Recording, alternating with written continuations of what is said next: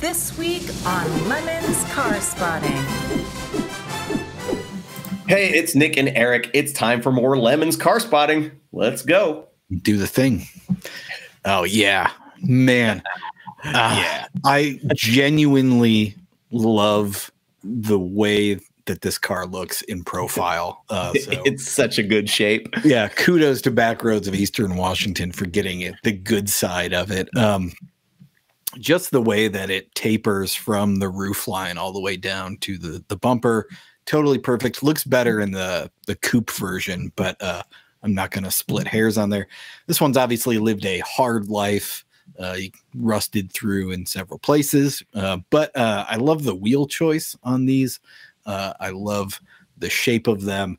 And it's, this is, if you wanted to build a Lemons muscle car, this is probably as close as you can get at the moment, like a 75 Le Mans and, put any old V8 in it.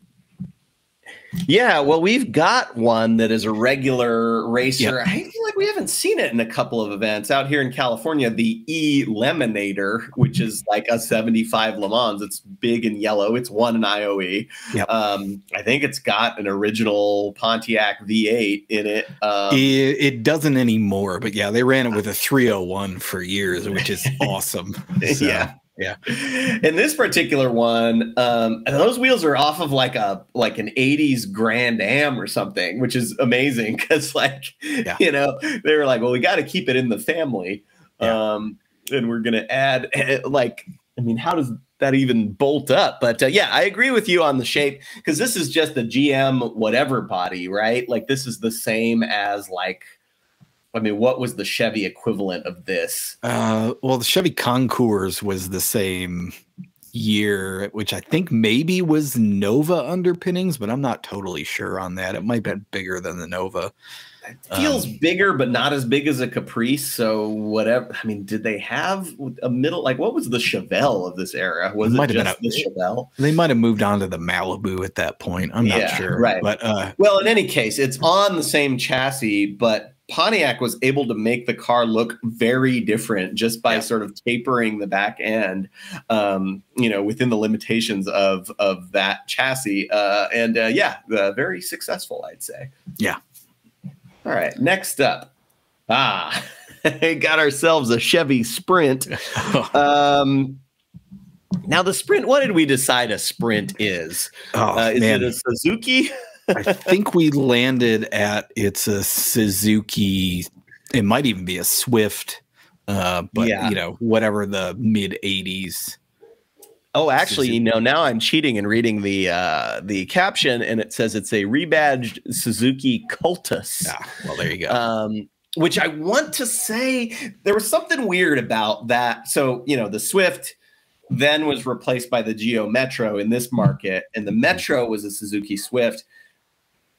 I want to say there was something weird, like the Cultus and the Swift are not the same car. Yeah, that's what it was. There's something weird where you would think these two things just go in parallel. And there was something in the middle there where they didn't. And there was a weird divergence. But anyway, obviously it's a captive import, Chevrolet badged, Suzuki underpinnings. You could get a turbo. God, could you get a turbo 3-cylinder in these? Yeah, I think that's what it was. Yeah. Yeah, I don't know if they all had that or if that was just the special version. But it was obviously micro cars like this, big in Japan, briefly were a thing in the States. They've kind of died out. I mean, the smallest car you can get now is like a Yaris, which is, the size of the old Corolla now. So right. I don't know that there's much of a market anymore for really super tiny cars, but I appreciate them for sure. It seems like people have hung on to Metros for sure. Probably not the Sprint so much, but there's a certain adherence to supreme economy among a certain segment of the population, let's say. And, they have kept their Metros in running condition, usually pretty rough, but, 450,000 miles. And if you are poking around, you can probably find a 400,000 mile Geo Metro to buy for a couple $100 because They were worth that 30 years ago, and they are still worth pretty much the same. So, indeed. All right, let's move on.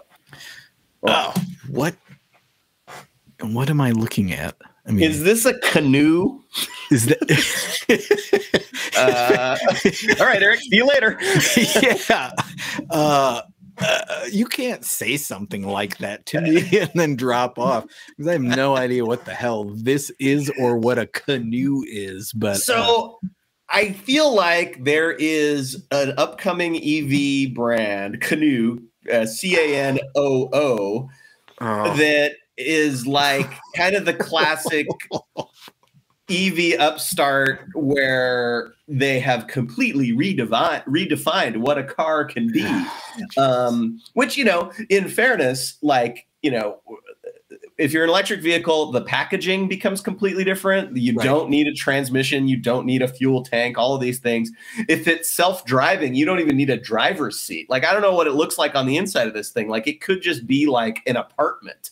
And you get in and you sit at the coffee table watching TV, and then you show up a little while later at your destination, which, I know there's a lot of backlash for EVs and self-driving cars among the real enthusiast community, but that sounds pretty good to me. I don't know.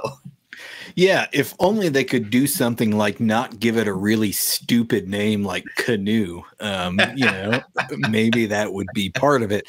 I also appreciate that it appears that they have rediscovered the 1989 Toyota Previa and made that the basis of the design.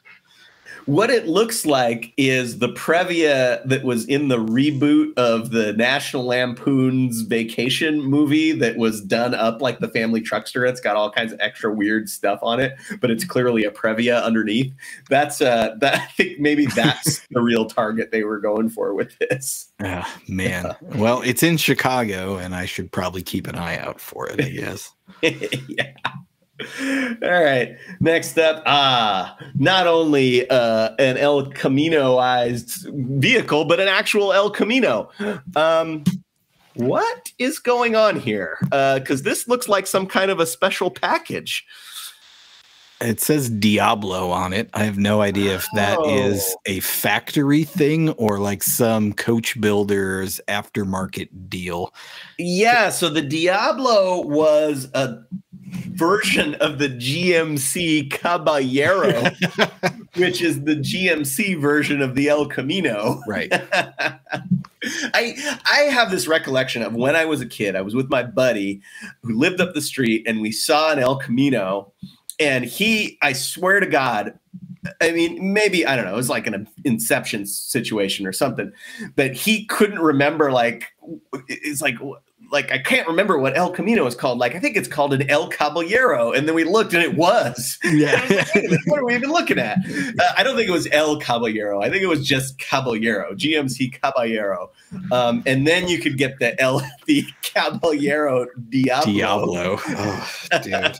Which I guess got you this bumper with the totally sweet C4 Corvette inspired taillights. Yeah, but this would have been before it's C3 Corvette, I guess. Well, see, I'm thinking that they continued to make this generation El Camino into the 80s.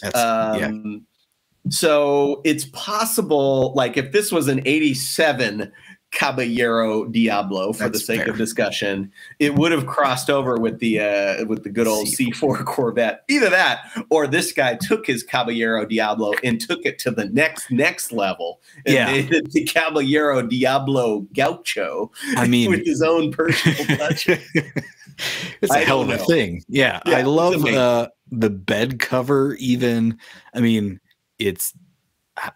you can't see it, but I assume the interior is like white vinyl or leather or something like. This is triple white. There's white inserts on the wheels. I think I'm seeing that. This is El Blanco, El Diablo, getting work done.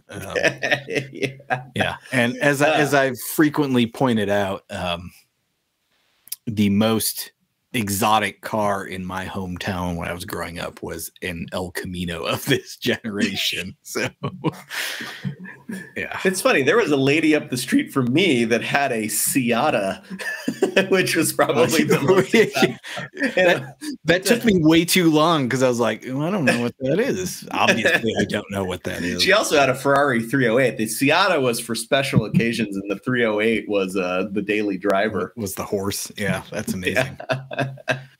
All right. Next up. Speaking of Diablo. Southern Ohio backroads absolutely crushing it this week.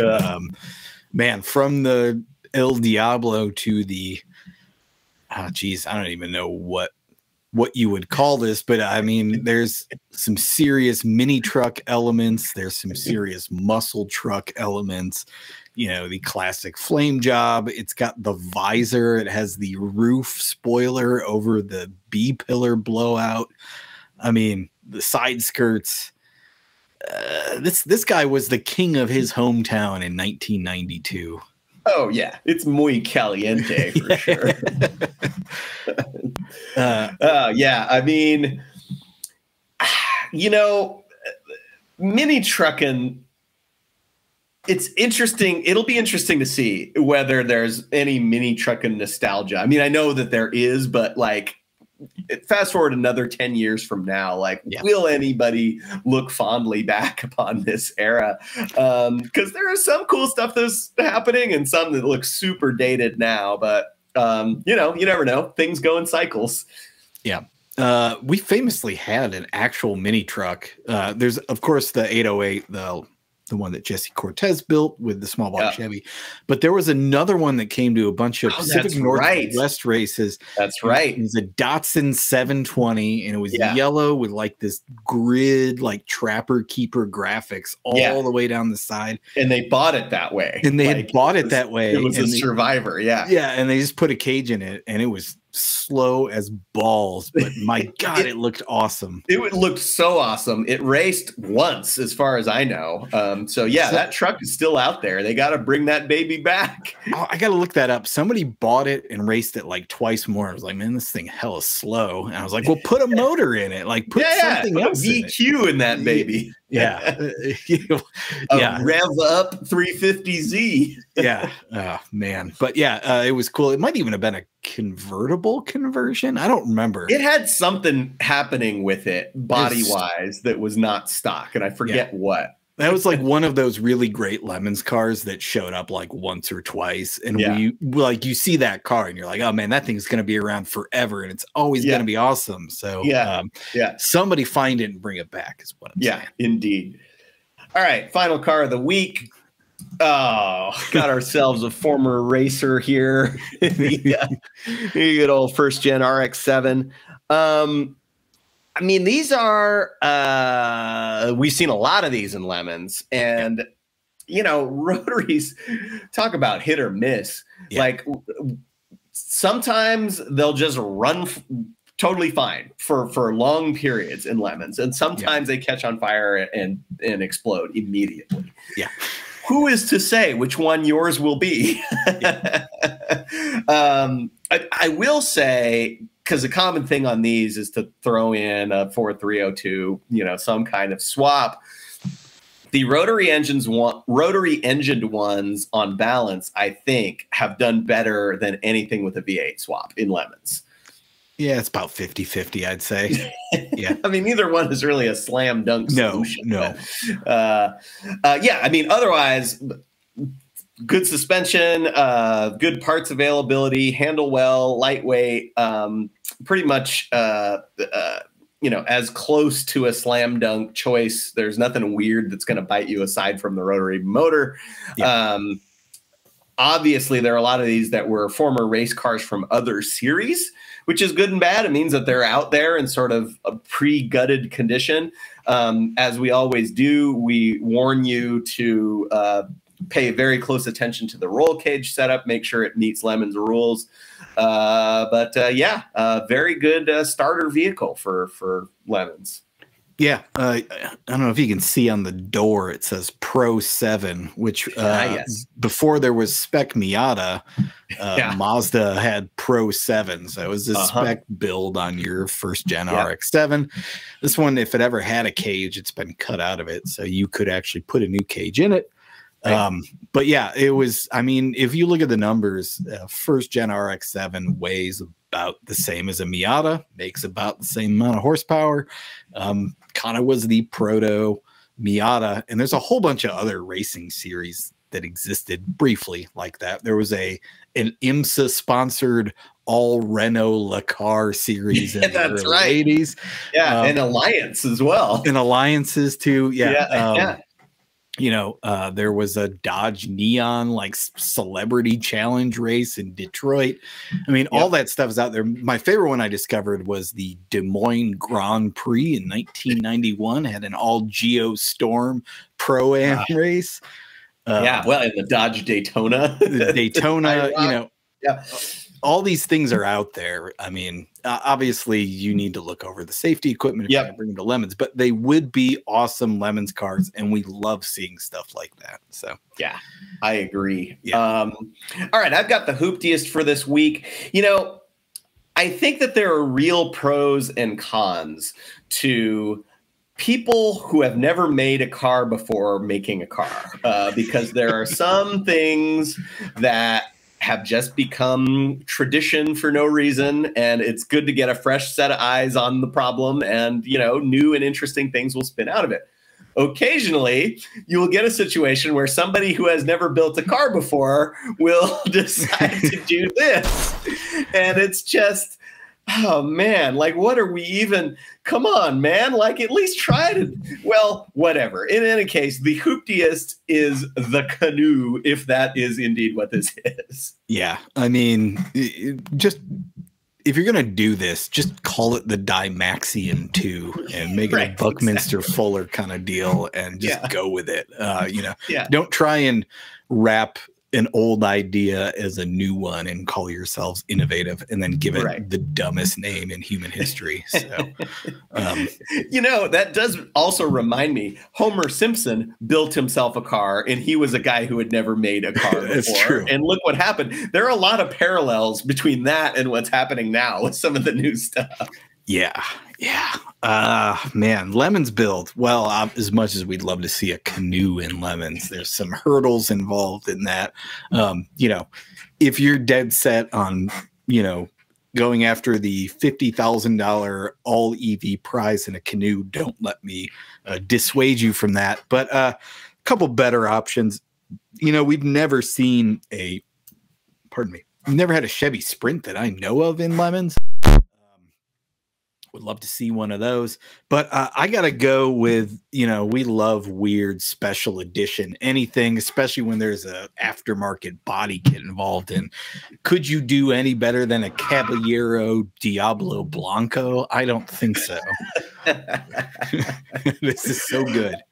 It's excellent. And yeah, if you look closely, it's got some, you know, teal color accents around the wheels and the trim. I mean, yeah, this is fully ready for the cover of, you know, Custom something 1992 magazine. Yeah. So yeah, obvious Lemons car, obvious, you know, it's a G body. There's plenty of parts availability.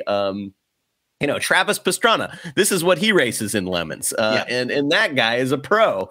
So, you know, follow in his footsteps and build this into a race car. Yeah, 100%. Yeah. I don't know that anybody could do anything cooler than that. So if you find a Caballero Diablo on the street, make sure you take a picture of it and tag it. We'll probably talk about that because that's really awesome. But in the meantime, find whatever you find. Come watch us. We'll talk about crappy cars. We'll see you next week. Man, that's straight out of Bitchin' Customs magazine. The guy was the coolest guy for a period, and then he was not.